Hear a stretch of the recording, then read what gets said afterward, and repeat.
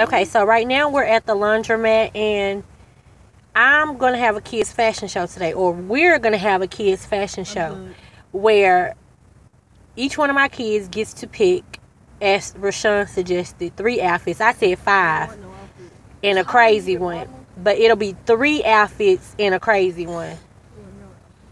I thought it would be a good time to do that after I wash clothes, so that's what we're gonna do today.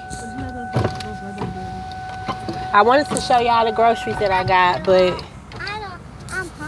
by the time I came back, they had got them out the car and put them up. So that's what we're gonna do today. We're gonna have a kid fashion show. They can pick 3 outfits and 1 crazy one.